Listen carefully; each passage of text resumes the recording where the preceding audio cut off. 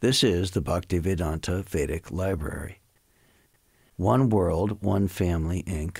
presents Sri Isopanishad with Purports, 1974 edition, by His Divine Grace A.C. Bhaktivedanta Swami Prabhupada. Read by Damodar. Invocation. The personality of Godhead is perfect and complete. And because he is completely perfect, all emanations from him, such as this phenomenal world, are perfectly equipped as complete wholes. Whatever is produced of the complete whole is also complete in itself. Because he is the complete whole, even though so many complete units emanate from him, he remains the complete balance. Report. The complete whole, or the supreme absolute truth, is the complete personality of Godhead. Realization of impersonal Brahman, or of Paramatma, the Supersoul, is incomplete realization of the absolute complete. The supreme personality of Godhead is Satchidananda Vigraha. Realization of impersonal Brahman is realization of his Sat feature, or his aspect of eternity. And Paramatma realization is realization of his Sat and Chit features, his aspects of eternity and knowledge. But realization of the personality of Godhead is realization of all the transcendental features, Sat, Chit, and Ananda, bliss. When one realizes the Supreme Person, he realizes these aspects of the Absolute Truth in their completeness. Vigraha means form. Thus, the complete whole is not formless. If he were formless, or if he were less than his creation in any other way, he could not be complete. The complete whole must contain everything both within and beyond our experience. Otherwise, he cannot be complete. The complete whole, the personality of Godhead, has immense potencies, all of which are as complete as he is. Thus, this phenomenal world is also complete in itself. The 24 elements of which this material universe is a temporary manifestation are arranged to produce everything necessary for the maintenance and subsistence of this universe. No other unit in the universe need make an extraneous effort to try to maintain the universe. The universe functions on its own time scale, which is fixed by the energy of the complete whole. And when that schedule is completed, this temporary manifestation will be annihilated by the complete arrangement of the complete whole. All facilities are given to the small complete units, namely the living beings, to enable them to realize the complete whole. All forms of incompleteness are experienced due to incomplete knowledge of the complete whole. The human form of life is a complete manifestation of the consciousness of the living being, and it is obtained after evolving through 8,400,000 species of life in the cycle of birth and death. If in this human life of full consciousness, the living entity does not realize his completeness in relation to the complete whole, he loses the chance to realize his completeness and is again put into the evolutionary cycle by the law of material nature. Because we do not know that there is a complete arrangement in nature for our maintenance, we make efforts to utilize the resources of nature to create a so-called complete life of sense enjoyment. Because the living entity cannot enjoy the life of the senses without being dovetailed with the complete whole, the misleading life of sense enjoyment is illusion. The hand of a body is a complete unit only as long as it is attached to the complete body. When the hand is severed from the body, it may appear like a hand, but it actually has none of the potencies of a hand. Similarly, living beings are part and parcel of the complete whole, and if they are severed from the complete whole, the illusory representation of completeness cannot fully satisfy them. The completeness of human life can be realized only when one engages in the service of the complete whole. All services in this world, whether social, political, communal, international, or even interplanetary, will remain incomplete until they are dovetailed with the complete whole. When everything is dovetailed with the complete whole, the attached parts and parcels also become complete in themselves. Mantra 1. Everything animate or inanimate that is within the universe is controlled and owned by the Lord. One should therefore accept only those things necessary for himself, which are set aside as his quota, and one should not accept other things, knowing well to whom they belong. Report. Vedic knowledge is infallible because it comes down through the perfect disciplic succession of spiritual masters, beginning with the Lord himself. Since he spoke the first word of Vedic knowledge, the source of this knowledge is transcendental. The words spoken by the Lord are called apaurusheya, which indicates that they are not delivered by any mundane person. A living being who lives in the mundane world has 4 defects. 1, he is certain to commit mistakes. 2, he is subject to illusion. 3, he has a propensity to cheat others. And 4, his senses are imperfect. No one with these 4 imperfections can deliver perfect knowledge. The Vedas are not produced by such an imperfect creature. Vedic knowledge was originally imparted by the Lord into the heart of Brahma, the first created living being. And Brahma, in his turn, disseminated this knowledge to his sons and disciples, who have handed it down through history. Since the Lord is Purnam, all-perfect, there is no possibility of his being subjected to the laws of material nature, which he controls. However, both the living entities and inanimate objects are controlled by the laws of nature and ultimately by the Lord's potency.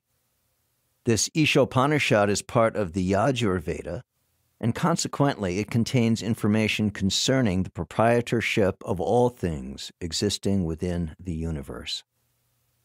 The Lord's proprietorship over everything within the universe is confirmed in the 7th chapter of the Bhagavad Gita, where para and apara, prakriti, are discussed. The elements of nature, earth, water, fire, air, ether, mind, intelligence, and ego, all belong to the Lord's inferior material energy, apara prakriti, whereas the living being, the organic energy, is his superior energy, para prakriti. Both of these prakritis or energies are emanations from the Lord, and ultimately he is the controller of everything that exists. There is nothing in the universe that does not belong to either the para or apara prakriti. Therefore, everything is the property of the Supreme Being. Because the Supreme Being, the absolute personality of Godhead, is the complete person, he has complete and perfect intelligence to adjust everything by means of his different potencies. The Supreme Being is often compared to a fire, and everything organic and inorganic is compared to the heat and light of that fire. Just as fire distributes energy in the form of heat and light, the Lord displays his energy in different ways. He thus remains the ultimate controller, sustainer, and dictator of everything. He is the possessor of all potencies, the knower of everything, and the benefactor of every one. He is full of inconceivable opulence, power, fame, beauty, knowledge, and renunciation. One should therefore be intelligent enough to know that except for the Lord, no one is a proprietor of anything. One should accept only those things that are set aside by the Lord as his quota. The cow, for instance, gives milk, but she does not drink that milk. She eats grass and straw, and her milk is designated as food for human beings. Such is the arrangement of the Lord. Thus, we should be satisfied with those things he has kindly set aside for us, and we should always consider to whom those things we possess actually belong. Take, for example, our dwelling, which is made of earth, wood, stone, iron, cement, and so many other material things. If we think in terms of Sri Isopanishad, we must know that we cannot produce any of these building materials ourselves. We can simply bring them together and transform them into different shapes by our labor. A laborer cannot claim to be a proprietor of a thing just because he has worked hard to manufacture it. In modern society, there is always a great quarrel between the laborers and the capitalists. This quarrel has taken an international shape, and the world is in danger. Men face one another in enmity and snarl, just like cats and dogs. Sri Isopanishad cannot give advice to the cats and dogs, but it can deliver the message of Godhead to man through the bona fide acharyas, or holy teachers.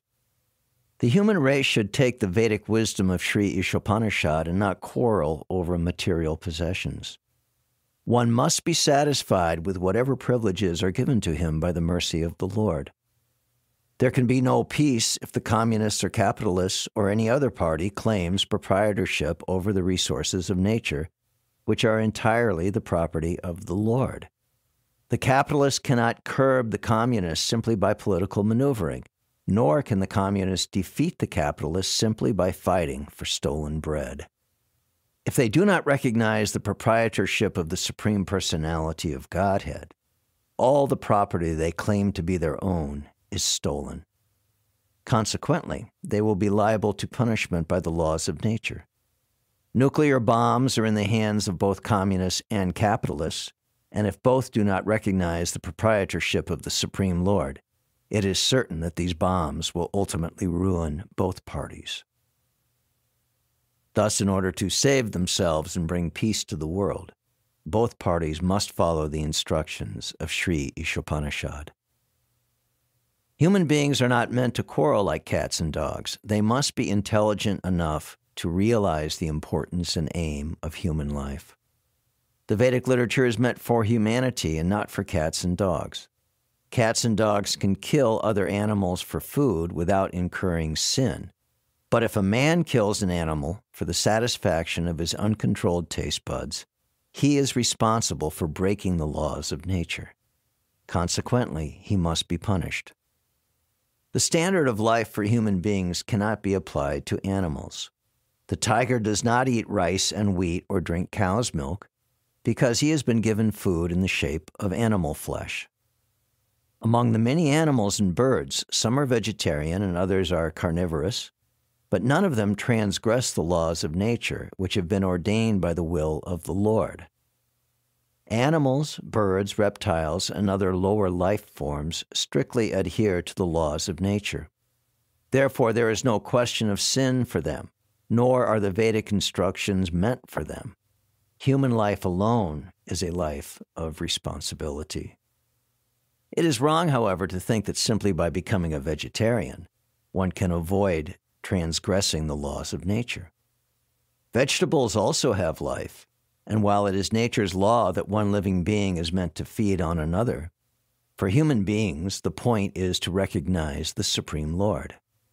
Thus one should not be proud of being a strict vegetarian. Animals do not have developed consciousness by which to recognize the Lord, but a human being is sufficiently intelligent to take lessons from the Vedic literature and thereby know how the laws of nature are working and derive profit out of such knowledge. If a man neglects the instructions of the Vedic literature, his life becomes very risky. A human being is therefore required to recognize the authority of the Supreme Lord and become his devotee. He must offer everything for the Lord's service and partake only of the remnants of food offered to the Lord. This will enable him to discharge his duty properly. In the Bhagavad Gita, the Lord directly states that he accepts vegetarian food from the hands of a pure devotee. Therefore, a human being should not only become a strict vegetarian, but should also become a devotee of the Lord. Offer the Lord all his food and then partake of such prasadam, or the mercy of God. Only those who act in this way can properly discharge the duties of human life. Those who do not offer their food to the Lord eat nothing but sin and subject themselves to various types of distress, which are the results of sin. The root of sin is deliberate disobedience of the laws of nature through disregarding the proprietorship of the Lord. Disobeying the laws of nature or the order of the Lord brings ruin to a human being. Conversely, one who is sober, who knows the laws of nature, and who is not influenced by unnecessary attachment or aversion, is sure to be recognized by the Lord and thus become eligible to go back to Godhead, back to the eternal home. Mantra 2. One may aspire to live for hundreds of years if he continuously goes on working in that way, for that sort of work will not bind him to the law of karma. There is no alternative to this way for man. Purport. No one wants to die. Everyone wants to live as long as he can drag on. This tendency is visible not only individually, but also collectively in the community, society, and nation. There is a hard struggle for life by all kinds of living entities, and the Vedas say that this is quite natural. The living being is eternal by nature, but due to his bondage in material existence, he has to change his body over and over. This process is called transmigration of the soul, or karma bandhana, bondage by one's work. The living entity has to work for his livelihood because that is the law of material nature. And if he does not act according to his prescribed duties, he transgresses the law of nature and binds himself more and more to the cycle of birth and death in the many species of life. Other life forms are also subject to the cycle of birth and death, but when the living entity attains a human life, he gets a chance to get free from the chains of karma. Karma, akarma, and vikarma are very clearly described in the Bhagavad Gita. Actions that are performed in terms of one's prescribed duties, as mentioned in the revealed scriptures, are called karma.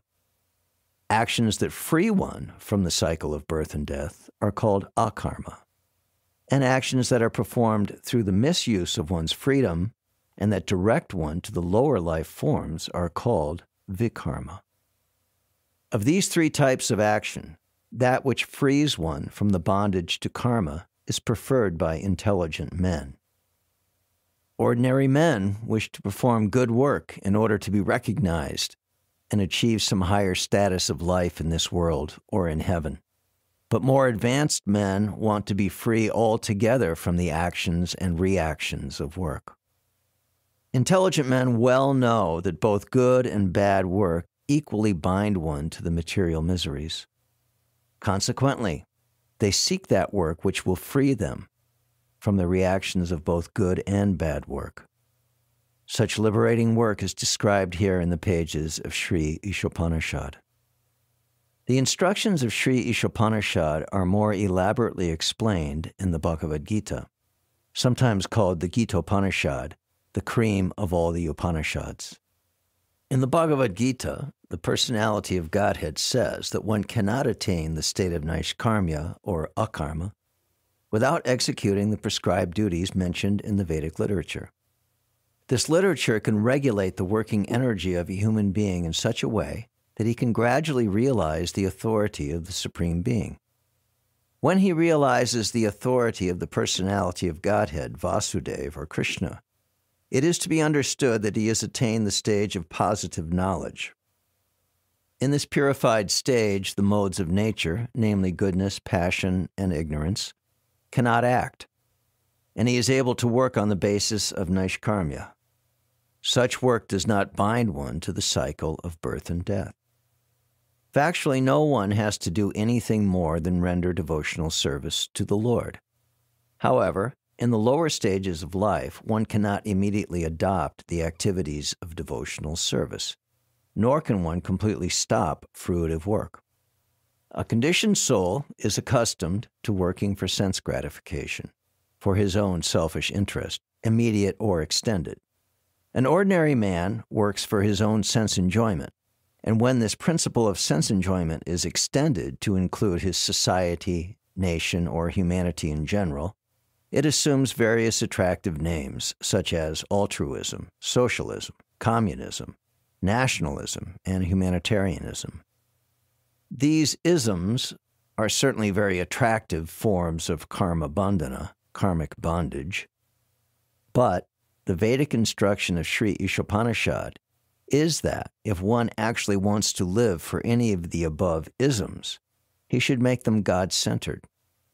There is no harm in becoming a family man, or an altruist, a socialist, a communist, a nationalist, or a humanitarian, provided that one executes his activities in relation with Ishavasya, the God-centered conception. In the Bhagavad Gita, Lord Krishna states that God-centered activities are so valuable that just a few of them can save a person from the greatest danger. The greatest danger of life is the danger of gliding down again into the evolutionary cycle of birth and death among the 8,400,000 species. If somehow or other a man misses the spiritual opportunity afforded by his human form of life and falls down again into the evolutionary cycle, he must be considered most unfortunate. Due to his defective senses, a foolish man cannot see that this is happening. Consequently, Sri Isopanishad advises us to exert our energy in the spirit of Ishavasya. Being so engaged, we may wish to live for many, many years. Otherwise, a long life in itself has no value. A tree lives for hundreds and hundreds of years, but there is no point in living a long time like trees, or breathing like bellows, or begetting children like hogs and dogs, or eating like camels. A humble, God-centered life is more valuable than a colossal hoax of a life dedicated to godless altruism or socialism. When altruistic activities are executed in the spirit of Sri Isopanishad, they become a form of karma yoga. Such activities are recommended in the Bhagavad Gita, for they guarantee their executor protection from the danger of sliding down into the evolutionary process of birth and death. Even though such God-centered activities may be half-finished, they are still good for the executor because they will guarantee him a human form in his next birth. In this way, one can have another chance to improve his position on the path of liberation. How one can execute God-centered activities is elaborately explained in the Bhakti Rasamrita Sindhu by Srila Rupa Goswami. We have rendered this book into English as The Nectar of Devotion. We recommend this valuable book to all who are interested in performing their activities in the spirit of Sri Isopanishad. Mantra 3. The killer of the soul, whoever he may be, must enter into the planets known as the worlds of the faithless, full of darkness and ignorance. Purport. Human life is distinguished from animal life due to its heavy responsibilities. Those who are cognizant of these responsibilities and who work in that spirit are called suras, or godly persons. And those who are neglectful of these responsibilities or who have no information of them are called asuras, or demons. Throughout the universe, there are only these two types of human being. In the Rig Veda, it is stated that the suras always aim at the lotus feet of the Supreme Lord Vishnu and act accordingly. Their ways are as illuminated as the path of the sun.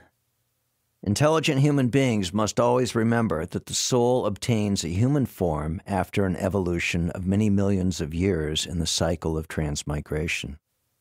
The material world is sometimes compared to an ocean, and the human body is compared to a solid boat designed especially to cross this ocean. The Vedic scriptures and the acharyas, or saintly teachers, are compared to expert boatmen, and the facilities of the human body are compared to favorable breezes that help the boat ply smoothly to its desired destination. If, with all these facilities, a human being does not fully utilize his life for self-realization, he must be considered Atmaha, a killer of the soul. Sri Isopanishad warns in clear terms that the killer of the soul is destined to enter into the darkest region of ignorance, to suffer perpetually. There are swine, dogs, camels, asses, etc., whose economic necessities are just as important to them as ours are to us. But the economic problems of these animals are solved only under nasty and unpleasant conditions. The human being is given all facilities for a comfortable life by the laws of nature, because the human form of life is more important and valuable than animal life. Why is man given a better life than that of the swine and other animals? Why is a highly placed government servant given better facilities than those of an ordinary clerk? The answer is that a highly placed officer has to discharge duties of a higher nature. Similarly, the duties human beings have to perform are higher than those of animals, who are always engaged in simply feeding their hungry stomachs. Yet the modern soul-killing civilization has only increased the problems of the hungry stomach. When we approach a polished animal in the form of a modern, civilized man and ask him to take interest in self-realization, he will say that he simply wants to work to satisfy his stomach and that there is no need of self-realization for a hungry man. The laws of nature are so cruel, however, that despite his denunciation of the need for self-realization and his eagerness to work hard to fill his stomach, he is always threatened by unemployment. We are given this human form of life not to work hard like asses, swine, and dogs, but to attain the highest perfection of life. If we do not care for self-realization, the laws of nature force us to work very hard, even though we may not want to do so. Human beings in this age have been forced to work hard like the asses and bullocks that pull carts. Some of the regions where the asuras are sent to work are revealed in this verse of Sri Isopanishad. If a man fails to discharge his duties as a human being, he is forced to transmigrate to the Asurya planets and take birth in degraded species of life to work hard in ignorance and darkness. In the Bhagavad Gita, it is stated that a man who enters upon the path of self-realization but does not complete the process, despite having sincerely tried to realize his relationship with God, is given a chance to appear in a family of Suchi or Srimat. The word Suchi indicates a spiritually advanced Brahmin, and Srimat indicates a Vaishya, a member of the mercantile community. So the person who fails to achieve self-realization is given a better chance in his next life due to his sincere efforts in this life. If even a fallen candidate is given a chance to take birth in a respectable and noble family, one can hardly imagine the status of one who has achieved success. By simply attempting to realize God, one is guaranteed birth in a wealthy or aristocratic family. But those who do not even make an attempt, who want to be covered by illusion, who are too materialistic and too attached to material enjoyment, must enter into the darkest regions of hell, as confirmed throughout the Vedic literature. Such materialistic asuras sometimes make a show of religion, but their ultimate aim is material prosperity. The Bhagavad Gita rebukes such men by calling them Atma Sambhavita, meaning that they are considered great only on the strength of deception and are empowered by the votes of the ignorant and by their own material wealth. Such asuras, devoid of self-realization and knowledge of Ishavasya, the Lord's universal proprietorship, are certain to enter into the darkest regions. The conclusion is that as human beings, we are meant not simply for solving economic problems on a tottering platform, but for solving all the problems of the material life into which we have been placed by the laws of nature. Mantra 4. Although fixed in his abode, the personality of Godhead is swifter than the mind and can overcome all others running. The powerful demigods cannot approach him. Although in one place, he controls those who supply the air and rain. He surpasses all in excellence. Purport. Through mental speculation, even the greatest philosopher cannot know the Supreme Lord, who is the absolute personality of Godhead. He can be known only by his devotees through his mercy. In the Brahma Samhita, it is stated that even if a non-devotee philosopher travels through space at the speed of the wind or the mind for hundreds of millions of years, he will still find that the absolute truth is far, far away from him.